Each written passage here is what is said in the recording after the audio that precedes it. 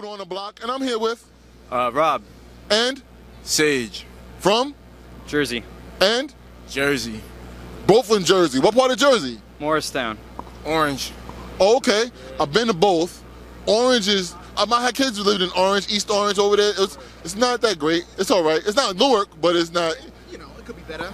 That's true. That's true. Better. It could be better. Hold on. Are you wearing orange because you from Orange? Something like that. A lot of orange. Yes, sir. All right.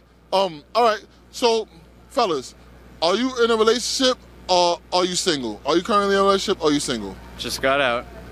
Single. Okay. Well, wow. Just got out. Yeah, like a week ago. Week ago. Congratulations. Yes, thank you. Yeah, no, I'm glad I made it. I made it.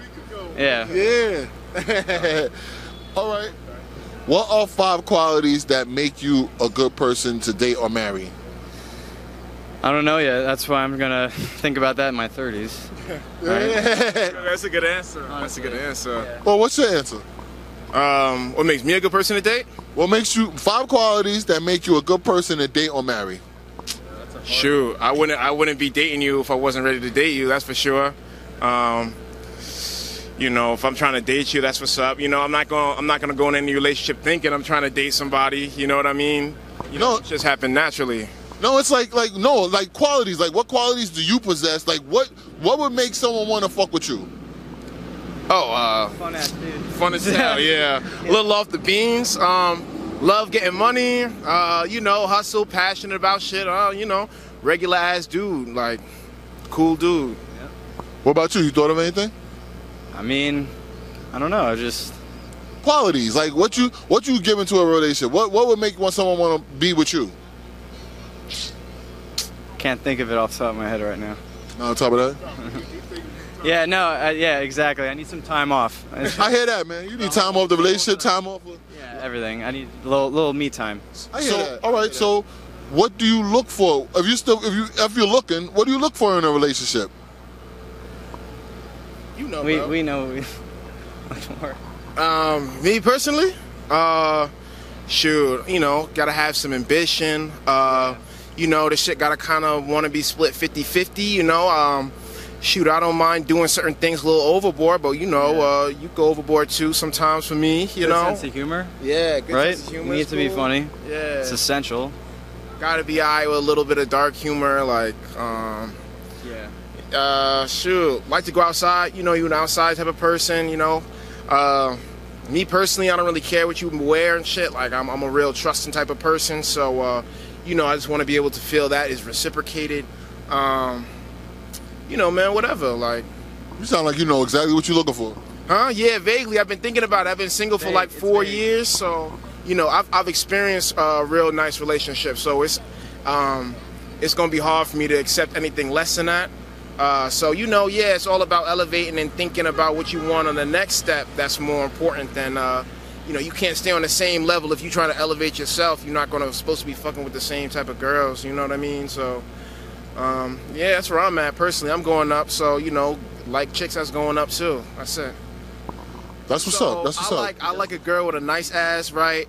I mean, personally, I like all types of girls. I've been fucking with all types of girls recently. Tall girls, small girls, fat girls, skinny girls. So, you know, I like you know, it's just flavors. You know, it's a lot of different flavors. You know what I mean? So, Any particular race? Any. honestly. No. Don't even matter, right? Do not matter to me. Nope. All right. So, Like a nice ass though. Fat ass is cool. you gotta have an ass. Got not, you know, yeah, a little bit. Something got to be going on. If it ain't necessarily that bubbly, it got to be nice shape. You know what I'm saying? Like, At least a cushion. yeah, at least a cushion, something. Can't be getting stabbed and shit. That ain't cool. That's a necessity, definitely in our book.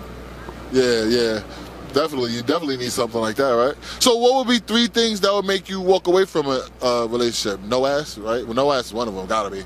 Yeah, I mean that'll get. Yeah, that gets old definitely. You start to miss that, but right? So you should know better. You just gotta have. What are 3 things that would make you want to walk away from a relationship? You know, just like age gap, I guess, and different worldviews, and You like older women, by the way. yeah. So hold on, you just said age gap. So So you like a big age gap instead of a little age gap. Yeah, well, my ex is 35. And you are? I'm 25. But Was she too young for you? yeah, no, nothing like that. Just like, it was a year. It ran its course. I hear that. Yeah, a year I'm good with, and then, I guess we just had to do our own things, you know? So you in the cougar pussy. Yeah. I mean... You like that warm soapy rag afterwards, huh? Amongst others, but, you know, yeah. Other types, yeah. So what are 3 things that make you walk away from a relationship? Annoying. That's annoying as hell. You like to sleep all day, and you don't want to do shit but sit in the crib and smoke weed and sleep all day and shit. Like, that's boring as hell. You don't want a boring bitch. No, it can't be boring and annoying. Like, that's not cool duo at all. Get up and go. Yeah, gotta get up and go. Shit to do. You know what I'm saying? There's something to do. She got to be ready to roll. Yeah, she got to be ready to roll. Only have a little time, you know? If she's not doing her own thing and she going to be rolling with me, she got to be ready to roll. I hear that. So, y'all are friends. Do your friends influence who you date? No. Really, no.